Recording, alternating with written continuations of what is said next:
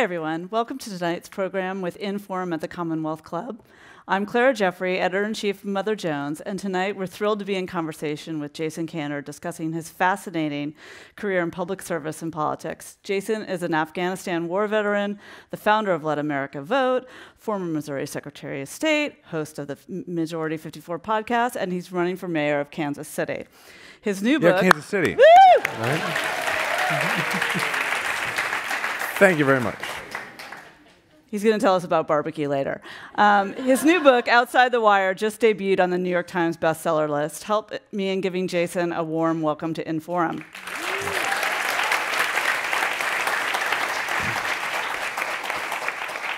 Okay, Jason, let's cut to the chase. Many political observers considered you a young man in a hurry.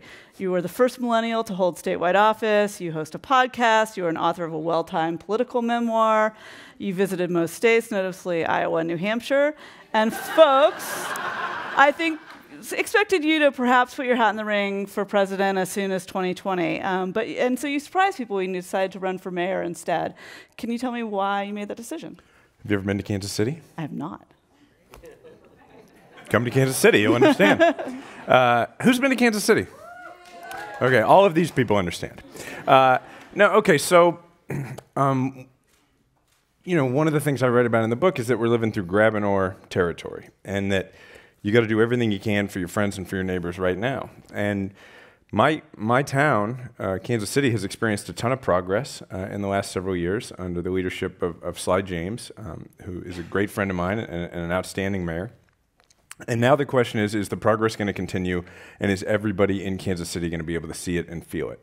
And I'm really passionate about that. I'm a fifth-generation Kansas Citian. My wife and I are raising a sixth-generation Kansas Citian.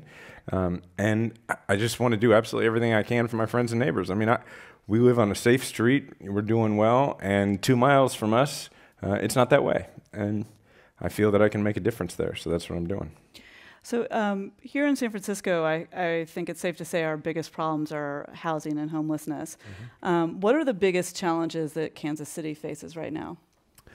Well, crime is certainly one of them, and that has to do with poverty. And I mean, it's no different than anywhere else. It has to do with poverty. It has to do with education.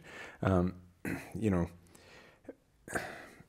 think for me, like I think of this at a little bit of a larger level. I think about it as making sure that no matter where you live in town and no matter how you grew up, that you can find success without having to leave town or without having to move across town. Like when I think about my vision for Kansas City, that's really what it is. And when I'm in a place like San Francisco, I try and expand on that a little bit because probably I hope that there will be, but there's probably not a lot of you in the room who have said, well, once your kid goes to somewhere in the Midwest, you never get them back. But you hear that a lot about the West Coast from the Midwest, and I want to change that, and I want to change that for Kansas City. So for me, whether it is our very high homicide rate right now, whether it is our schools needing to improve, continuing to have job opportunities, all of those amount to, for me, just thinking about it as what we're all really trying to do, and we may not always think about it this way in politics, but what we're all really trying to do is create communities where our kids don't feel like they have to leave in order to find opportunity. They may choose to, but we want that to be a choice. I mean, my son, he turns 5 in 2.5 weeks, and he has no idea that, like, if he goes away to college, I'm going to be his roommate. I mean, that's all any of us want. We just want to be around our family. And so to me, that's the challenge. We're doing great things in Kansas City, but I want to continue it and make sure that it touches everybody. And you've been in the state legislature and held statewide office. What are the powers or the limitations of power that a mayor has that you're anticipating? Yeah, there are limitations, but then there are also advantages compared to those jobs that I had in the past, right? When I was the Secretary of State, there was a lot that I could do administratively, and I did. I made Missouri the, I can't remember if it's 16th or 17th state in the country to put the voter registration form online. But in order to do that, I had to pretty much go around the legislature. I had to find a provision in the law that would allow me to do that because it was a GOP supermajority and they were not cool with it. So at the same time, I had a GOP supermajority. So like I couldn't get, even though I had a Republican co-sponsor for early voting who was the vice chair of the elections committee, not co-sponsor, sponsor, I was Secretary of State, I couldn't get a hearing in his own committee because they didn't want people to have more voting opportunities. So there were natural limitations there. As mayor, obviously, it's not the same way, right? If you have a good relationship with your council, you can get a lot done. But then again, we have a state government that's not always amenable to the things that we want to do. That's a diplomatic way to put it. But, you know, the governor right now, we had a governor who you all read about. We don't have him anymore. The lieutenant governor became governor. He and I disagree on all sorts of things. Lots and lots of things. He's wrong about a lot of stuff. But we served in the House together. And when I was Secretary of State and I was running for the U.S. Senate, and I'm sure everybody was telling him not to do this, he sponsored a major piece of legislation for me, and we got it passed. So it's about relationships, and I'm looking forward to leveraging those for my town.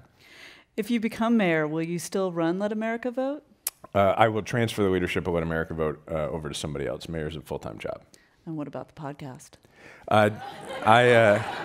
We just the final episode of season 2 goes up on Friday, and I just don't know what I'm going to have time for going forward.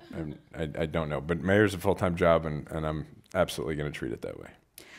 You first came to national attention when you ran against Roy Blount for U.S. Senate and ran an ad in which you assembled an assault rifle blindfolded. I think everyone probably remembers that. What was the point that you were trying to make? The point I was trying to make was, I am right about gun control, and the NRA is wrong, and I know what the heck I'm talking about.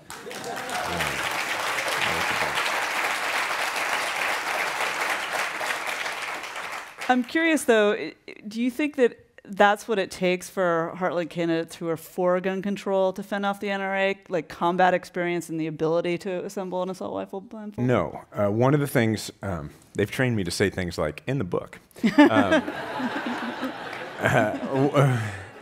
One of the things that I write about in Outside the Wire is the concept of, that's the other way you can do it, is use is the concept, I refer to it as show your math. And indulge me for a second. So you know when you were in school, and at least this was my experience, you got to the bottom of the equation, you wrote down your answer, and then you get the test back, and the teacher would circle your answer because they disagreed with your answer. They called it the wrong answer. They disagreed with it. I figured out, that happened to me a lot, and I figured out at some point that if I showed my math, if I took them on my little misadventure, that they would sometimes put a half point next to my little journey. And I think that's true in politics too. So what I'm getting at is, people are okay with you believing something they don't believe, as long as they know 2 things. One, this is not always true, but I think it's often true, and it explains some of my success in Missouri. As long as they know 2 things. One, you really believe what you're saying, and 2, you believe it because you care about them. And that ad is really just me showing my math. It's me saying, look, this is what I believe. You may not agree with me, but let me tell you how I got there. Let me show you my math. And not long ago, I was doing a Q&A. I don't remember where I was, actually, but I was doing a Q&A, and a woman asked me a similar question about how do we get across to folks. And I asked her, I kind of guided her through showing her math, and she said, how do I convince people about this? And I said, well, let me ask you, what is it in your life that makes it where you care so deeply? She had a Moms Demand shirt on. I said, what made you go and join Moms Demand? And she said, I'm tired of every time I'm in a restaurant with my kids, I sit down and I'm looking to see where all the exits are in case somebody starts shooting, and I got to get my kids out of there. And I said, that's what you should say to people. And if that woman were to run for office and have to talk about that issue, I would tell her, that's what you should say in your ad. Because in my case, yeah, I'm sure there is an element, there's a cultural element of I understand what I'm talking about, but really it's just showing your math. Show people how you got there, because a lot of times, like with me, a lot of people were like, I don't agree with him, but they're like, I see how he got there. Yeah. And they'll vote for you still. You enlisted right after 9/11, and it's clear from your book, Outside the Wire, that you had a lot Thank you for doing this, Claire. You're doing a great job. That you had a lot of valuable experience in Afghanistan. But I wonder, with the benefit of almost 20 years of hindsight, if it's still a cause you would have signed up for. Yes. You want me to elaborate? Yes. In fact, I've had a lot of young people. I've spoken on college campuses a fair amount, and I've had a lot of young people come up and ask me, given who the commander-in-chief is, should they join? And I just tell them what my thought process was at the time, so I decided to join right after 9/11, but I had to have knee surgery and go through physical therapy, so I didn't actually get to enlist till 2003. So in that time, it was the run-up to the Iraq War. And I ended up serving in Afghanistan, but I could have just as easily served in Iraq, and I had a lot of friends who did. And I was against the war, the Iraq War, and I was struggling with that, but I never struggled with whether or not I should serve, because I just figured if I was good at my job, then that might mean two things. One, or if I did the job, it would mean one thing, which is somebody else wouldn't have to in my place. And two, if I was good at it, maybe I would result in somebody else getting home safe.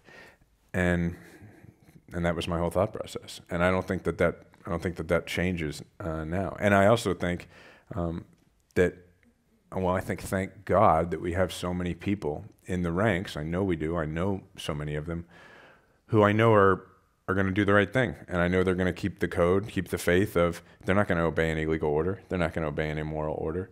And so I think it's really important. I would do it again, yeah, for sure.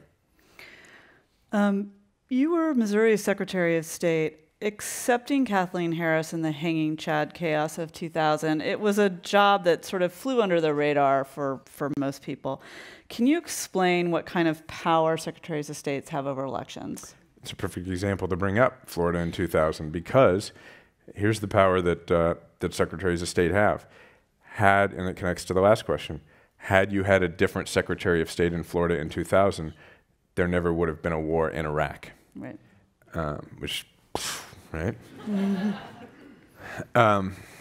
Secretaries of State, and not just Secretaries of State, county clerks, in some states it's county recorders or county auditors, local election authorities have an enormous role to play in the elections process. Right now, back home, across the state line, there's a fellow named Chris Kobach, who apparently has name recognition here. Secretary Kobach just had to be convinced to recuse himself from overseeing his own recount. I had a plan, just to tell you the difference, right? In 2016, we had a very close race. It turned out not so close that there was a recount. But I had to oversee a recount at one point earlier in my term, and we had a plan in place. If there was a recount while I was on the ballot, I was going to recuse myself. My general counsel was going to run everything. We had a plan. Chris Kobach, on the other hand, was like, no, of course I'm going to oversee it, until there was just so much pressure he had to step up. So that's an example. But yeah, a chief election official has three major responsibilities, in my opinion. One, make sure only eligible voters vote.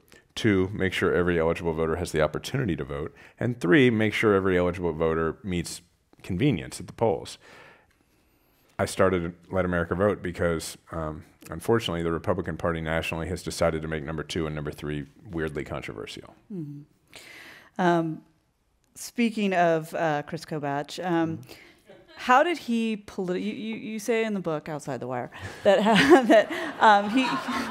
he particularly politicized a previously fairly nonpartisan meeting of secretaries of state, and that was perhaps not the first indicator of what he was up to, but a sign of things to come. I'm wondering if you could elaborate. It is a good story. Now, it's only in every third copy, so just to be safe, you should.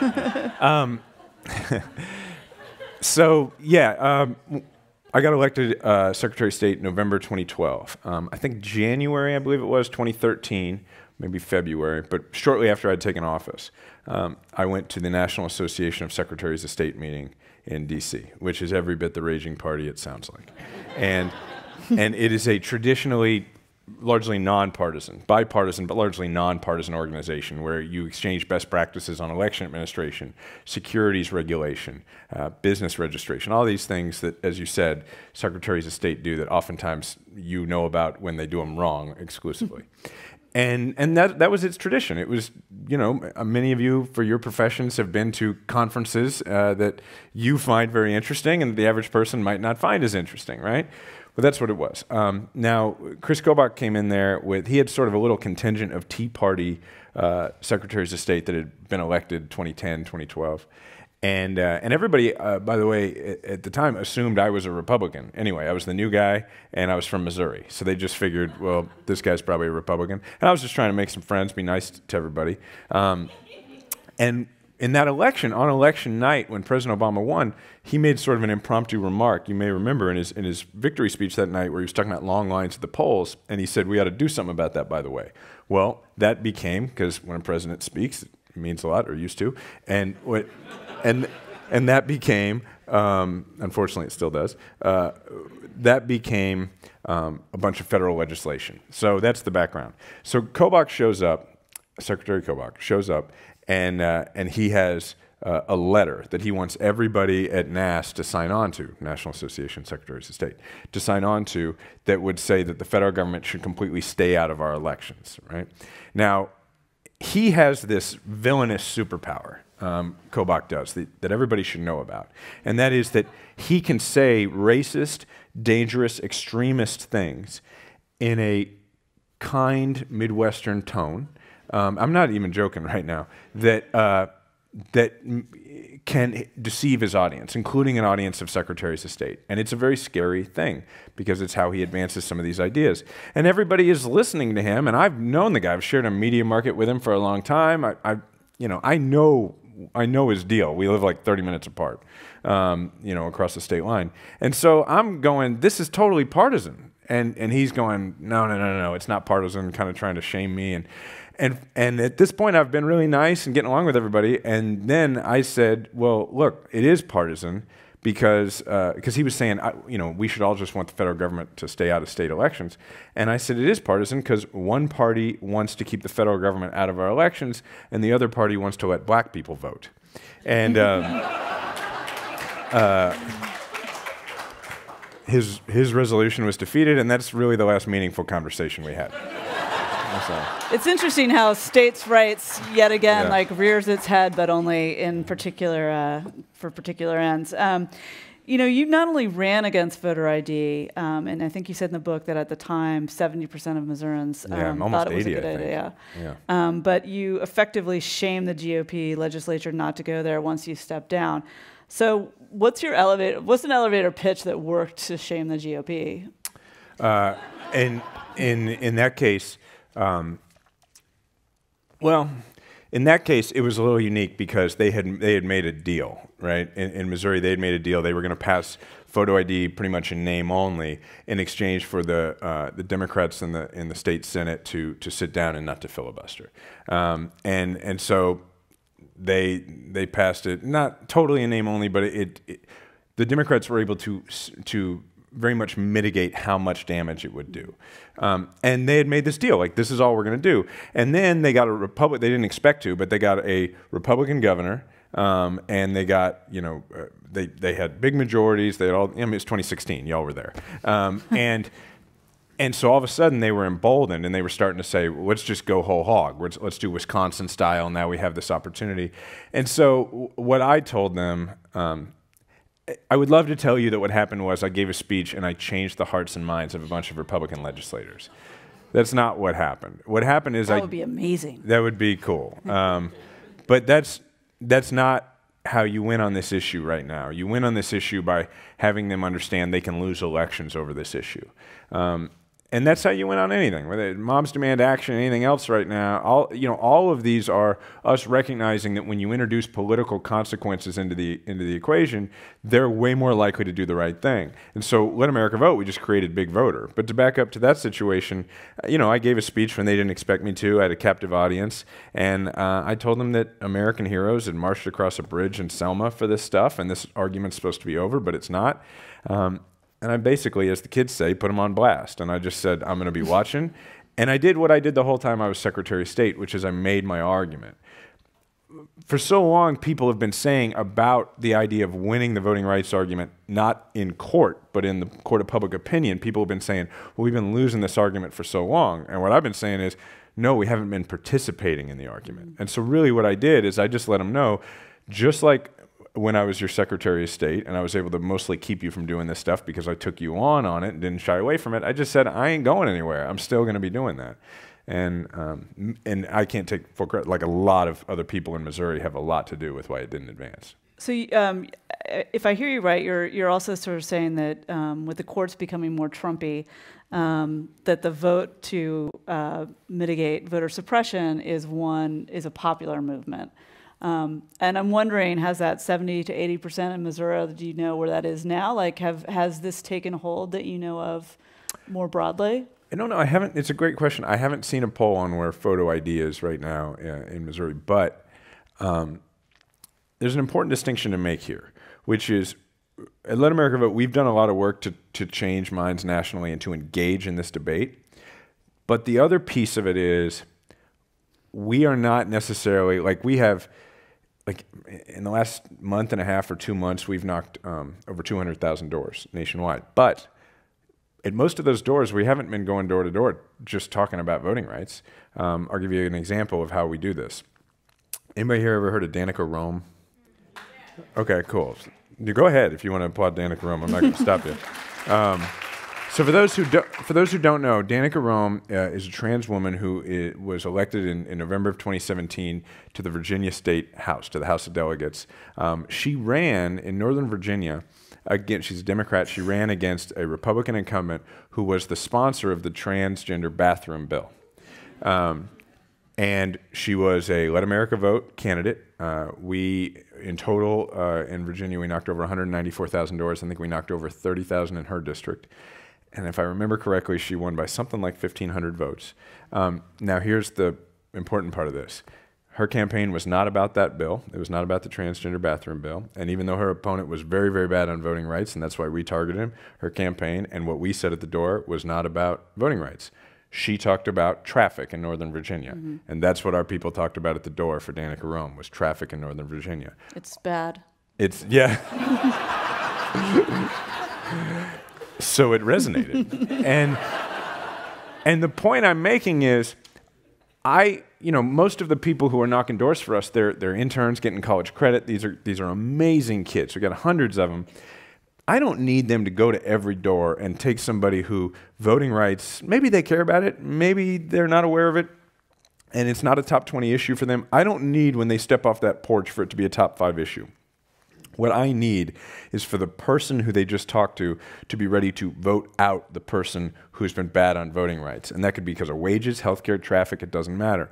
Our ultimate audience here is Republican elected officials who have adopted a political strategy, not a policy difference. This ain't taxes or healthcare or education.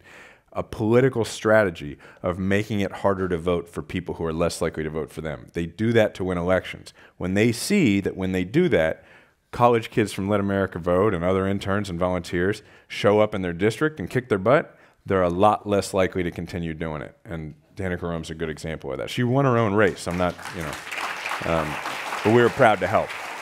So you guys, the folks that you endorse, I'm sure you like them for all sorts of reasons, but it's also that the people that they're running against are particularly bad on this issue. Yeah. Like Stacey Abrams is great, but also. Well, Stacey Abrams, I can't. It's hard for me to imagine somebody she would run against who I wouldn't want to endorse Stacey Abrams. But I've known Stacey for a really long time. We're really close. I went down and got the chance to actually introduce her for her announcement speech in Atlanta. She's one of the 3 smartest humans I know.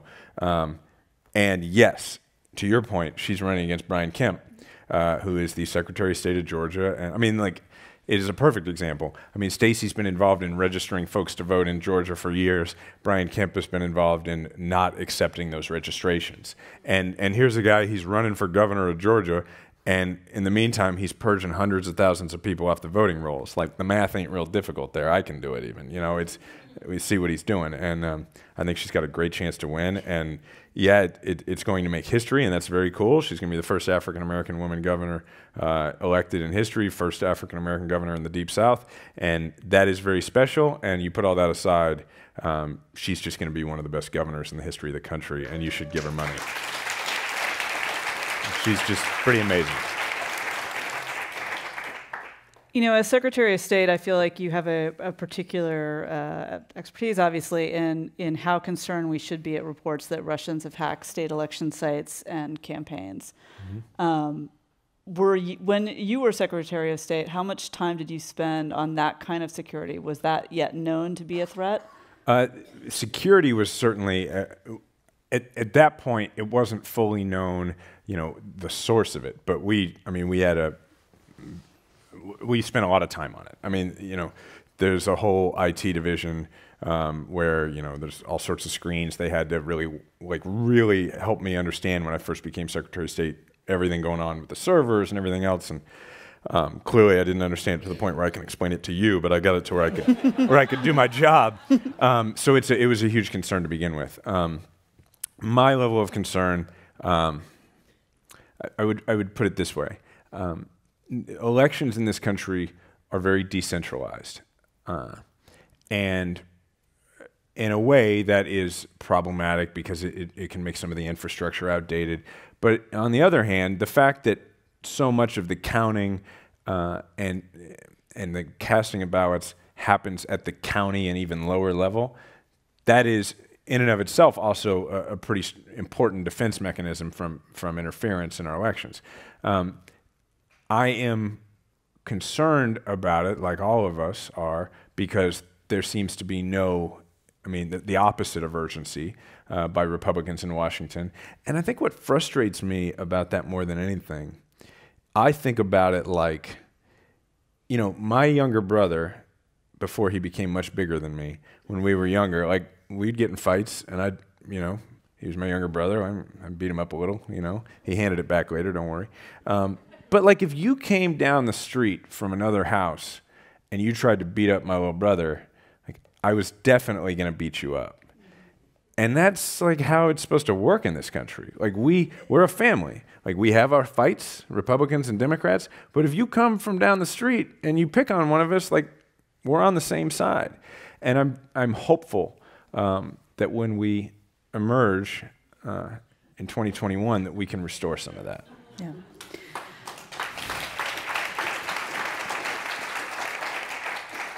Missouri Senator Claire McCaskill was evidently one of those targeted, and I'm wondering, do you think that her campaign, that race could be of particular interest, or just because it's close? I think, now I might be getting this wrong, but I think when I read this that actually Claire's office was targeted, and oftentimes it's been reported as her campaign. Maybe a distinction without a difference, but I do think it's important in terms of security. Look, it's probably going to be the closest, very likely, could be the closest race in the country. And she's an outstanding person, an outstanding senator, somebody I'm very close to. There's a story about her in the book. And I hope everybody here will support her. Do I think it's an indication of anything? I don't know the answer to that because I'm not privy to the information of how much targeting there has been. Mm-hmm. So I don't know. You and Roy Blunt were neck and neck in 2016. Can I add, though, that I do like the fact that, my U.S. senator is on the American side of this and not the Russian side of it. I do like that. Right. Yeah.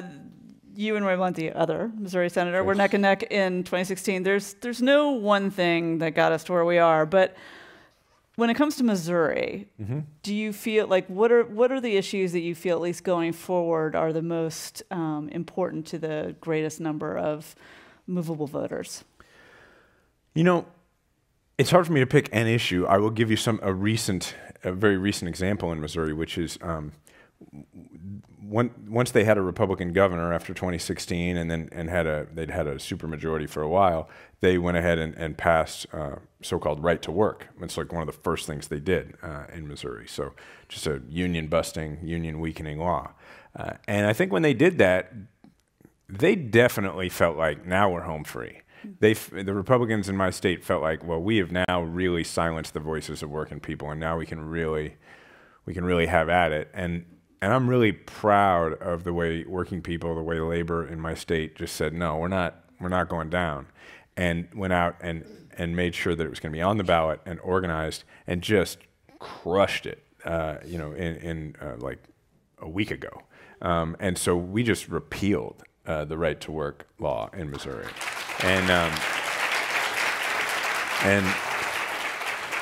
I was out there, I did several door-to-door shifts for it, and I was so encouraged at people who, Republicans I met at the door who were like, yeah, that doesn't make any sense, making people's wages lower, I don't like that. So I think that's probably a pretty good indication. But really, I think that it is less about, I tell candidates all the time when they tell me, which issues should I talk about? I tell them, I ask them, what do you care about? Mm-hmm. Because voters can tell. You got to lead with what you care about. If there is an issue that caused you to be involved and then to run for office in the first place, if you're talking about something else exclusively, no, don't get me wrong, like listen to the voters and speak to their concerns, absolutely. But lead with what you're passionate about, because passion is persuasive. You know, I'm very passionate about democracy reform, campaign reform. I'm very passionate about criminal justice reform. And I talk about those issues. You poll them, are they necessarily the top things for folks, their top concerns? Not always. But I do think that people see my passion and then it makes a difference. You know, you mentioned the repeal of right to work. There's also been reform-minded prosecutor elected in St. Louis County and pickups in the state legislature. I mean, Missouri seems like one of those states that's always, you know, is it magenta? Is it ultraviolet? I don't know. But I don't either. What do you think is the sort of leading indicator of these election results that we've seen, or are they all kind of one-offs in there? No, I think the leading indicator is this. It's that a blue wave is not a weather event.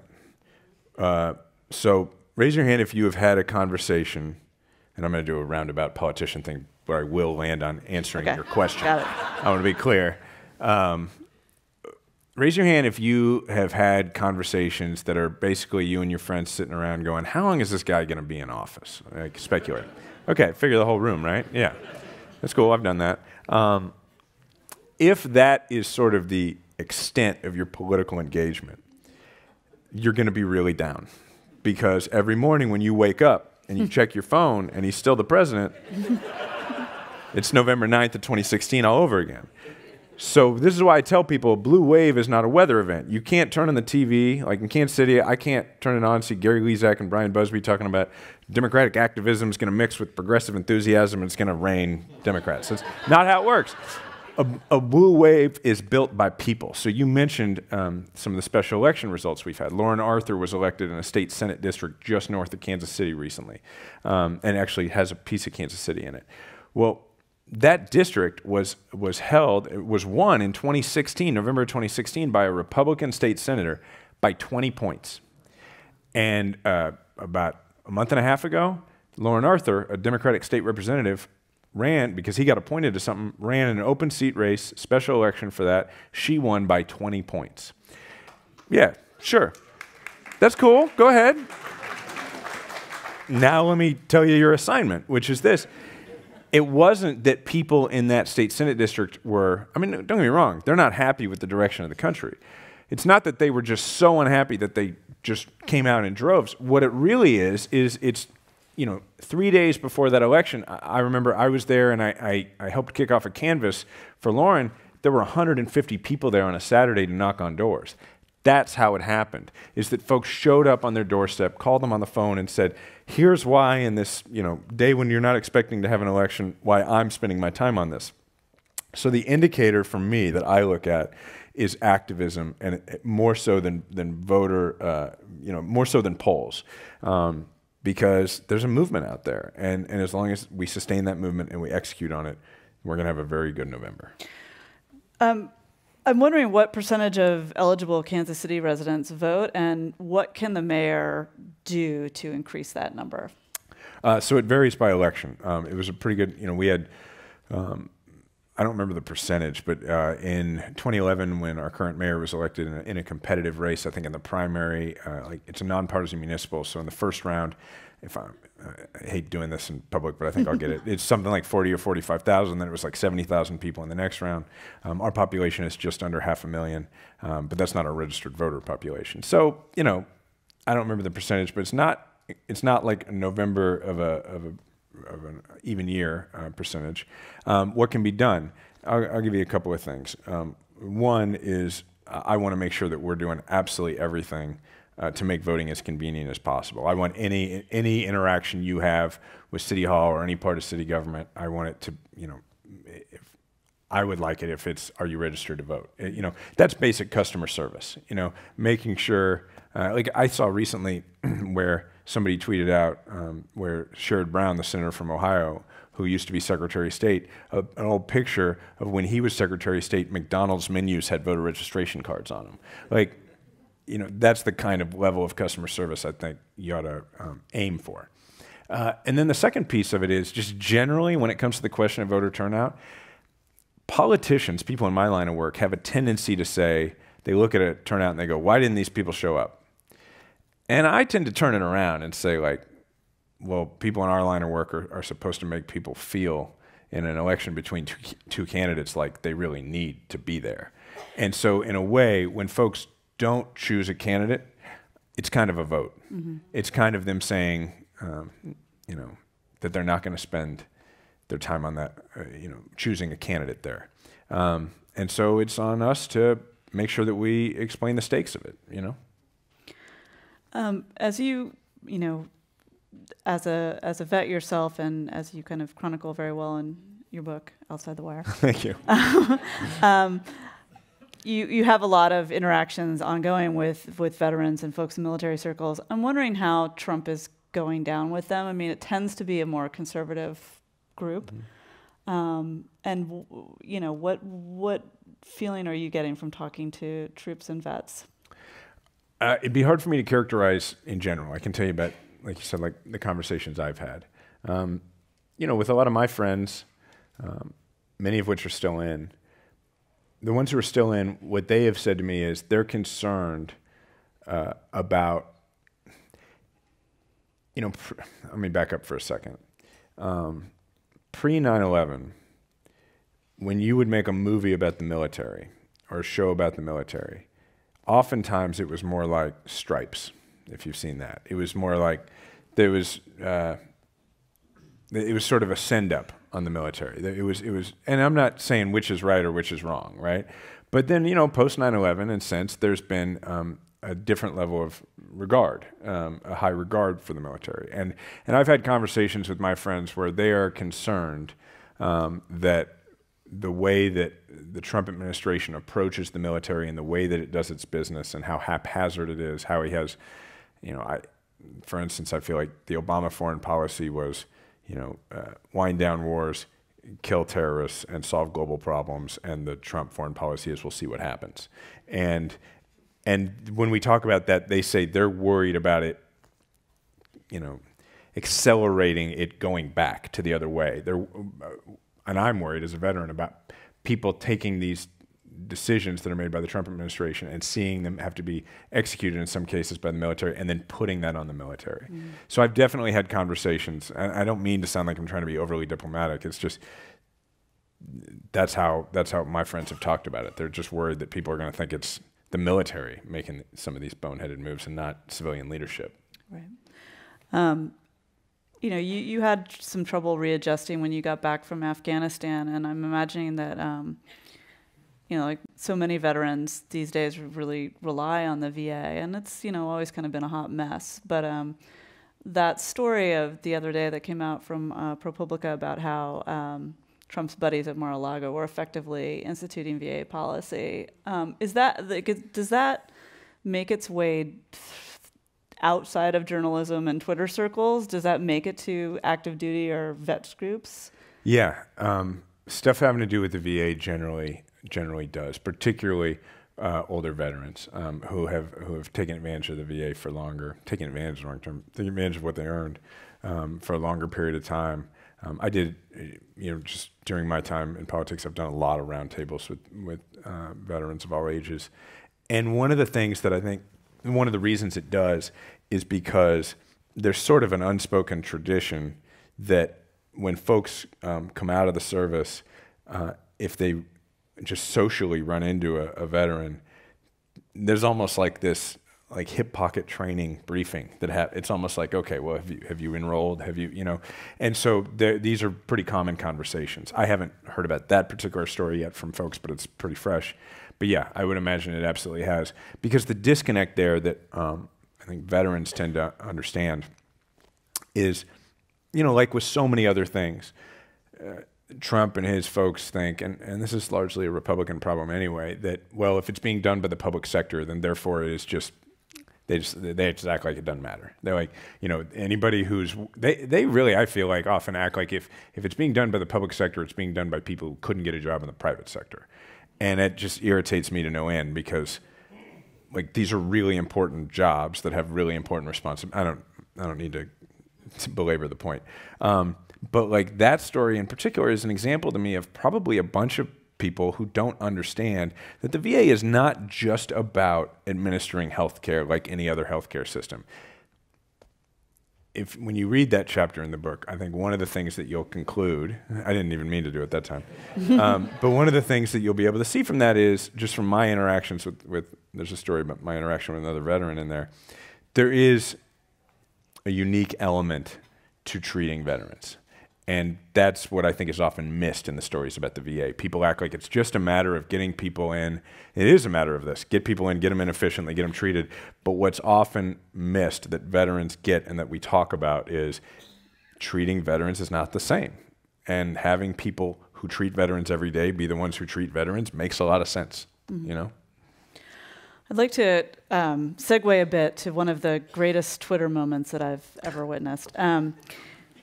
When white supremacist Richard Spencer tweeted a link to Liza Minnelli singing the cabaret song "Tomorrow Belongs to Us" in reference to whatever racist thing he was up to. And in response, you tweeted, "Hey, buddy, that song you love was written by my uncle. He's been married to my other uncle for 40 years, and he's a Jew." Yeah. Yeah. So I would just like to hear a little bit about your uncle. Sure. My uncle is an amazing person. He is, his name is John Kander. He's my great uncle, actually. I was with him 3 nights ago, and we hung out, and he had just come from working with longtime collaborators of his on a show. He's 91 years old. You would never be able to tell. He is he's an amazing talent. And just more than that, I mean, for anybody who doesn't know, he wrote New York, New York, and Chicago, and Cabaret. And he... but not everything's up to date in Kansas City, alas. I don't know who wrote that. Because I tend to know Kander and Ebb tunes, and that's it. But and Hamilton, that's what I know, like everybody else. But he's just an amazing guy. And growing up, all I knew was that my great uncle, who I loved and I was very close to, would, over the holidays, play piano for all of us, and we'd all sit around and he would play songs he wrote. And I didn't realize that, like, those were songs that everybody loves, you know.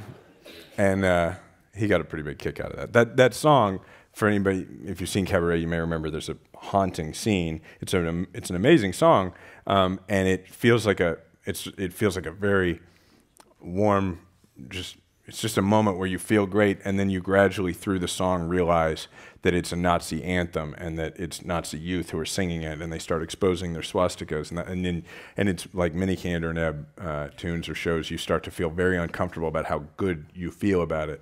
Anyway, apparently, what I learned after that is that the alt-right, which is like a churched-up term for Nazi, has or KKK or whatever, they have.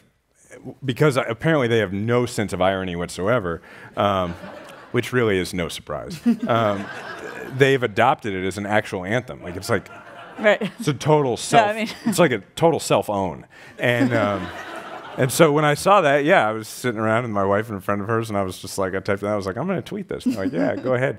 And then then that happened. So we're going to go to audience questions in a few minutes. I would just like to get a few more personal questions before that goes. So you have a son named Truth Kander. True, True. True candor. Yeah. True candor, sorry. That's okay. If you have more kids or pets, can we hope for more names in this theme? Like veracity candor has a pretty good ring to it. I'm open to ideas. All right. As long as you're open to ideas, you seem to really like Taco Bell. Yeah. Have you ever had a good burrito or taco? Because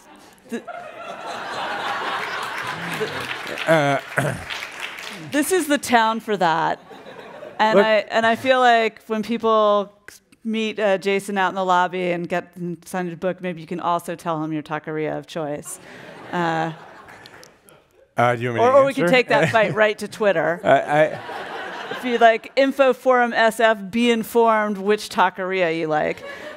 We have so many amazing, authentic Mexican restaurants in Kansas City. Yes, of course. I've had amazing tacos.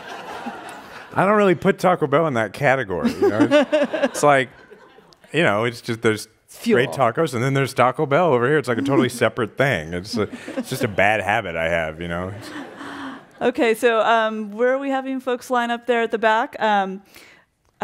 First question. Hi. My name is Jen. I'm a social worker in the public sector. Thank you. But also a text banking leader in a variety of organizations. Cool. Talked to one of your guys yesterday, actually, about text banking. And my question is this. We, in the Georgia special, for example, we were texting with voters who we had pushed to the polls through text banking. They were standing in hours-long lines. We were sending them pizzas to the voting line so they would stay. And we had voters who were telling us the police are walking up and down these voting lines with warrants for arrest and checking everyone's ID to see if they're the people in line.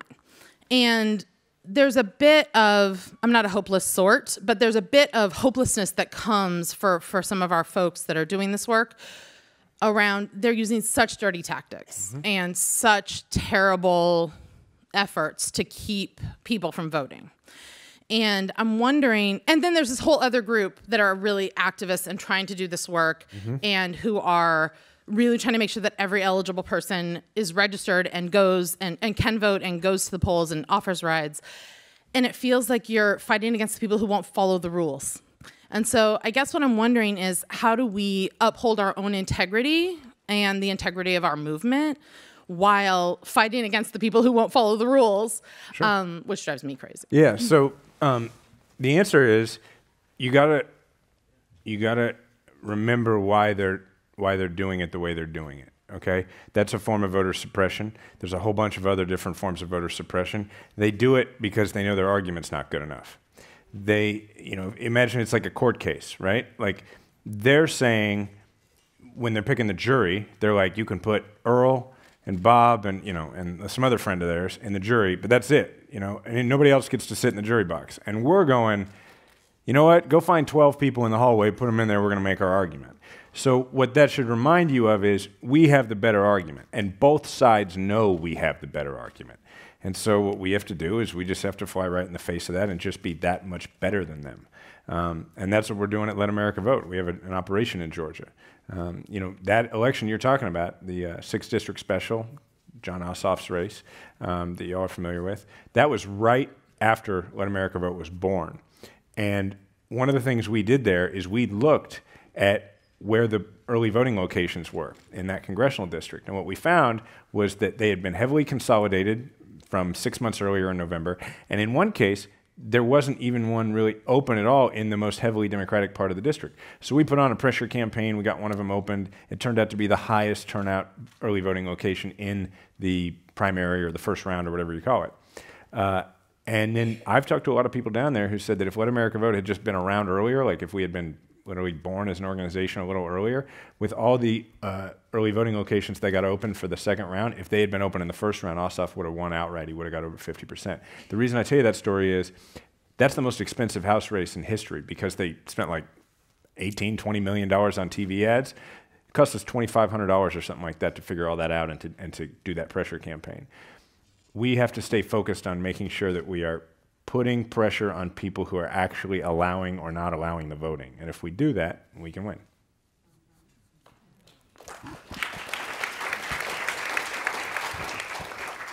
Hey there. Wanted to get your thoughts on and ask how you've been able to break through in a really fractured media environment. You host a podcast, answer your own tweets, I think, on planes, CNN contributor. So how have you found a breakthrough in that, and what is your advice to Democratic candidates, maybe first-time candidates, for breaking through? Just sort of breaking through all the noise? Yeah. I'll tell you a story. One of my very first appearances, like on cable news, I'd maybe done it 5 or 6 times at this point, and it was at the very beginning of the Trump Care debate. They had just filed the bill, and I was on a CNN show, and it was like, the talking head debate thing, and they went to the other fella, and he said some stuff, and they came to me, and they're like, "What do you think?" And I said, "Well, it's a health care bill that takes health care away from people. Seems like a really bad idea." And then I stopped talking. And they didn't know what to do. they were like, the host was clearly not ready. She was figured, I just kicked it to this dude. He's probably going to spend 2 minutes. And that's kind of when I realized that,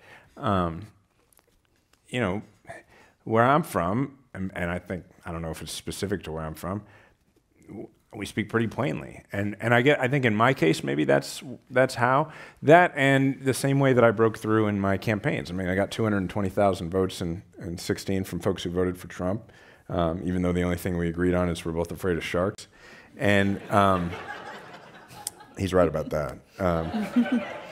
It's kind of the end of the list, and I just think it's because I just told people what I believe, and I don't think a lot about how I'm supposed to say it as a politician. I think that's why. I appreciate that you think I'm breaking through.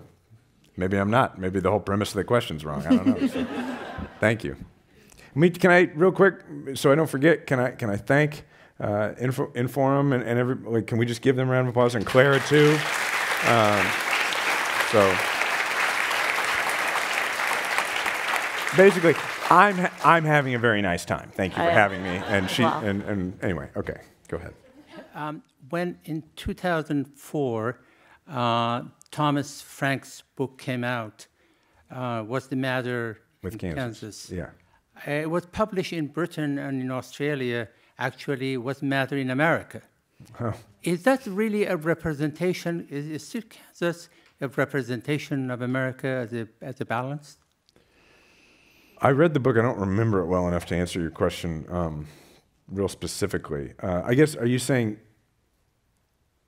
help me out. What do you from mean? left went to conservative, and then again, is it a balanced representation of America now, Kansas as a state? Oh, like what we're seeing out of the, oh, in Kansas? I don't know. I live in Missouri, but Yeah. But what I'll tell you this. The reason I'm didn't mean to asking be this flippant. question because you're so familiar with today's Sure. situation in America. Is that Yeah, okay. I think I understand what you're asking. right? The reason I named my podcast Majority 54 is to remind all of us that 54% of the country voted for somebody not named Donald Trump. Not to be petty, but to seriously, but instead to remind us that, while he may have won the election, he didn't win the argument about who America is or where we're going. And what you're seeing out there right now is a movement that is not a movement that starts in Washington or in Jefferson City or in Topeka. It's not in state capitals. It's not in U.S. capitals. It's a movement that starts everywhere else and goes to those places. And if you look at American history, those are the most effective movements in the history of our country. And so that's a big part of why I'm very optimistic. As long as we don't give up hope, as long as we continue to work, then no, Donald Trump doesn't, and like, I don't believe he represents the majority of Americans because I have factual evidence he doesn't, but also because of what President Obama said in one of my favorite speeches of his that a lot of people don't remember, which was January 20th of 2017. After the inauguration, he was given a speech to a small number of people, his staff, before he was going on vacation, a well-deserved one. He said, elections are commas, not periods. We're living through the comma. There is no finish line. I mean, there's no finish line for progress. It's just get up every day and try and make tomorrow better than today. And I think that's what we're doing. So is Donald Trump representative of America? No. And every poll and every election seems to agree with me on that. Hi, my name's Joe. So I'm from Tower Grove Park in St. Louis, and I was going to American University. Oh, wow. Interning for Russ Carnahan. Life was looking good, and then Yeah. I got gerrymandered out of his seat. Yeah. So kind of pissed me off. Didn't have a job anymore. I didn't vote for that map. Okay, thank you. Yeah, appreciate that. So I guess really the question is, and we see, gerrymandering is an issue, and not super familiar with your organization, so I don't know if that's something you touch on, but it seems like it keeps going to how can we win? Maryland might gerrymander a map to have more blue seats. A lot of states usually gerrymander more red seats. Do you think there's a way to get past the let's get more numbers on our column and just look at it from what's fair? Yeah. Will you indulge me for a second? I want to add an answer to the last question, and then I want to go to yours, because I realize there's one other thing I want to say to you, sir, which is that something to remember is that the folks that a lot of the people who voted for President Trump, who were not the base of the Republican Party, or that I met a lot of these folks. A lot of them voted for me, honestly. And what they were saying was not, okay. He was saying to them basically, you don't like the way I treat people, you don't like me, but it's made me very personally successful, and now I'm going to do that for the country. And those folks were not saying, great, awesome, I'm all for that. They were saying, I'll give that a try. Now, whether you like that or not, that was them, that was their math. What they say to me now, when I talk to them, is basically that they still don't like him, they still don't like the way he treats people, and he never started doing that for the country, that he still does it for himself. But he never made the transition from leader of the Trump organization to leader of the country. And what it sounds like when they say that is, I don't like the tweeting. That's what they say. And if you dig deeper, that's what they mean. So, because I wanted to more fully answer your question, that's how we have those conversations with folks. It's not, you were wrong. It's, I don't agree with you, but I understand how you got there, but he did not keep up his end of the bargain. He never started doing it for you. Now, to your question, gerrymandering. Actually, I think there's a lot to learn from what California has done. California's gone from having the least competitive congressional delegation in the country to the most competitive. And I know that there's probably people in the room who don't like the system, people in the room who do, and it's not perfect. There are things that could be done better, but here's my basic criteria. We need a full democracy reboot in the country. We're about 40, 50 years overdue for one. Part of it is campaign reform, which I don't need to delve into. I'm sure we all agree on that. Part of it is making the general election really, really matter again. And the two ways to do that are reforming primaries, doing them differently, and two, citizen-based redistricting. And I think it ought to work like a jury system. Who's served on a jury before or been an attorney in a jury trial? Okay. You know how when the judge instructs the jury, they take it serious. You can see people go in, and initially they're like, I don't want to be here. By the end of the week or whatever it is, they're like, they feel rightfully like they've been involved in something important, and they take their job very seriously. I think that drawing maps ought to be like that. Instead of letting legislators do it, politicians do it, we ought to recognize, and I talk about this in Outside of the Wire, that we have this problem, which I call the party of green dots, okay? The party of green dots is based on the fact that in the mapping technology that they use, because it's all technology now, the place where the elected official lives is denoted on the map with a green dot. And so a lot of the really, really bad squiggly lines that have been drawn in the country are actually drawn in order to spare two politicians of the same party a very awkward conversation about a primary. That's a big part of how that happens. And that's a real stupid reason to draw squiggly lines, right? Because the districts don't belong to the representatives, they belong to the people who live in the districts. In Missouri, we have term limits. You can only serve 8 years in the House or 8 years in the Senate. The map lasts 10 years.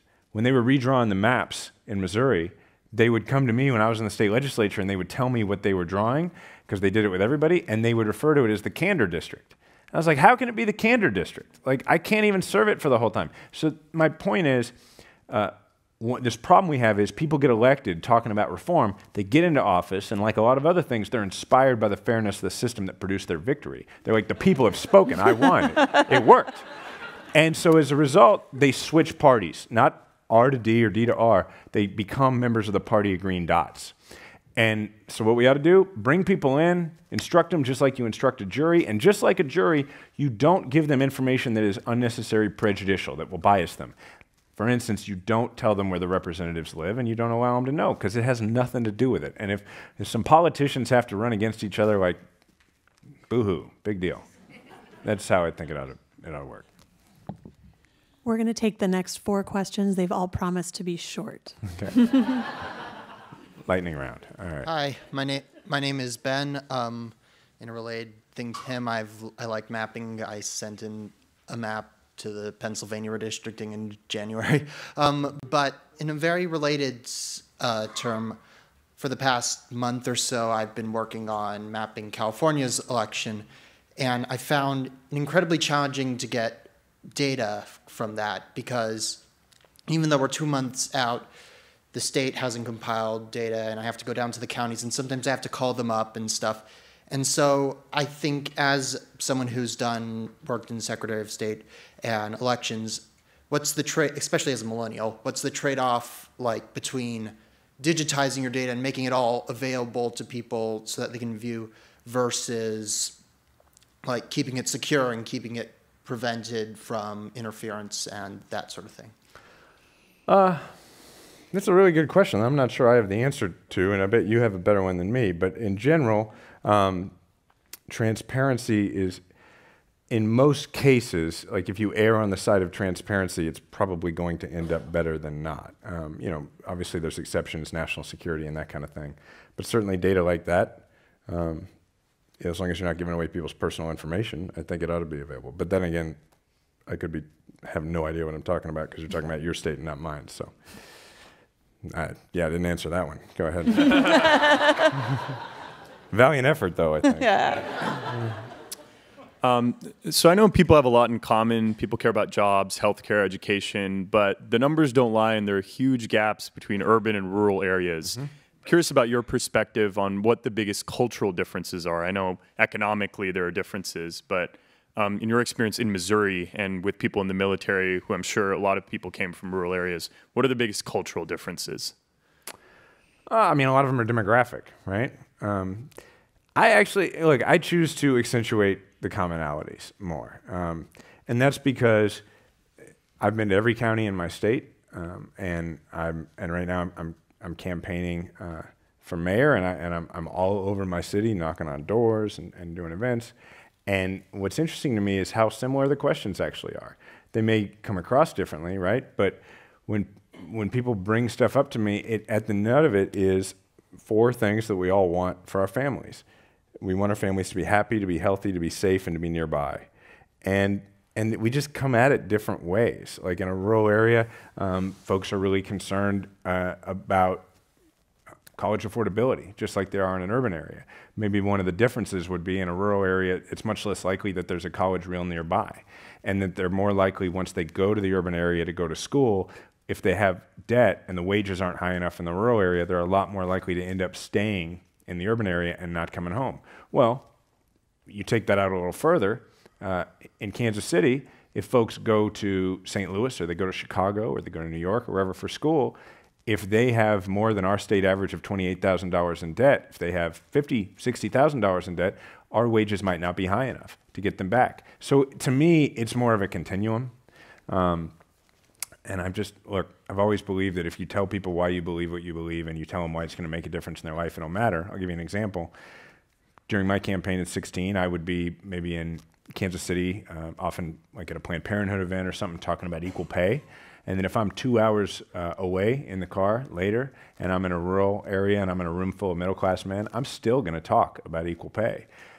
And I'm not going to change what I believe, and I'm not going to change my values or my policy, but I am going to say something I may not have said in the previous room. In that room, I'm going to say to the room full of men, I'm going to say, if your wife is going to work and she's making less money than a man doing the same job, you both have less money to go on vacation this year or send your kid to college.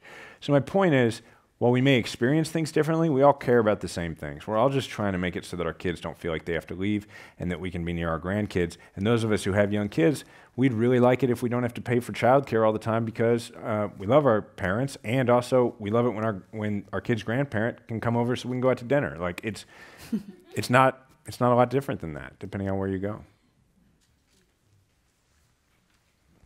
Thank you. My name is Peter. If elected mayor, what can you do and what would you like to do in criminal justice reform and prison reform at the municipal level? Sure. Well, I think that we should have a really big focus on returning citizens. I've had a focus on that for quite a long time. I want to continue that. There's some good things being done in the city on it. And we need a great deal more community engagement. We need to make sure that the relationship between law enforcement and the community, and we have a department that's doing it pretty well in Kansas City, but we can always do it. We can always do it better. And really, right now for us, one of the big issues is really about driving down crime. And that's an element of it. Like criminal justice reform, when you can take steps that make it so that people have more opportunities, I believe it makes our communities safer. But so does effective law enforcement. We have to be able to do both. You know, I try to remind people all the time that if you just look at the statistics of how many people we incarcerate in this country, if you're living in the suspended disbelief that you don't know someone who has been to prison, like, you're crazy. Because if you leave your house during the day and spend 5 minutes outside and talk to a couple of people, there's a pretty high likelihood, I don't care where you live, that you will interact with somebody who has been incarcerated. And we have a choice to make. Are we going to have folks come out of that situation in a position where they have very little to turn to? You know, one of the things I did as Secretary of State is I banned the box for applicants. And that's the kind of thing we need to do. We need to make sure that when people return to society, that we welcome them to society and we give them every opportunity to succeed. Thanks. And this is your last audience question. Okay. No pressure, man. Yeah. Hey, Jason, I'm Jack, and I really appreciate what you said about veterans because I will be one day. So all right, thank you very much. Tell me about that. What are you going to do? When I get out? No, like grow up? Like, are you in now, or? Yeah, I'm active duty Coast Guard. Coast Guard, okay, cool. All right. Thanks for your service. Yeah. Thank you. So you talked a little bit about Stacey Abrams, and she's super rad. Can you tell us who the other two smartest people are?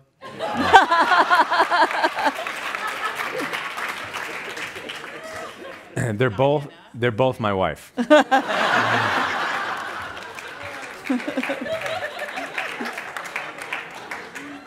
They're probably my wife and my friend Abe Rakov. That's probably who they are. Diana's number one. That was a great last question. Thank y'all.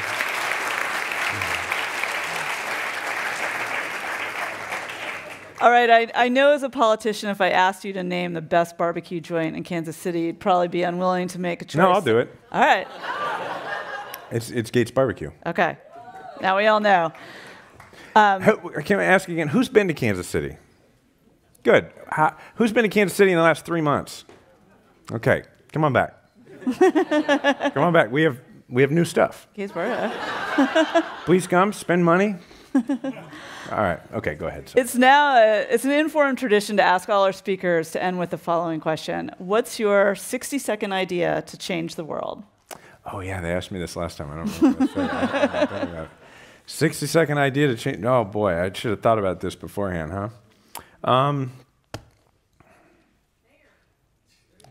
That's too self-serving. Okay. Yeah, look, I think I kind of talked about it earlier, but I guess to me it is a full-fledged reboot of our democracy. So not to rehash the same idea, but I'll use this time, my allotted time, to tell you about something interesting that's going on. Two things. One, in Missouri, we have something on the ballot called Clean Missouri that will do a lot of the things I just talked about. But in Michigan right now, we had Katie Fahey on the podcast recently who started this thing called Voters Not Politicians in Michigan.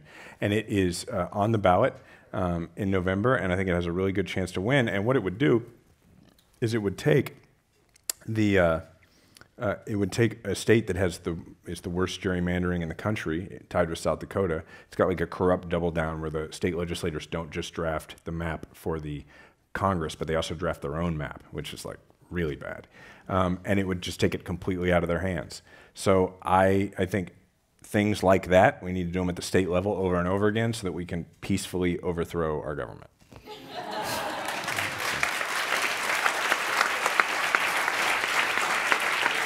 All right, we're already giving the big round of applause, but I'd just like to officially thank Jason Kander for joining us here tonight. And Claire Jeffrey. At Inform, at the Commonwealth Club. Jason will be signing books out in the lobby, so pick up a copy of his new book, Outside the Wire. I'm Claire Jeffrey, editor-in-chief of Mother Jones. Have a great evening, everyone.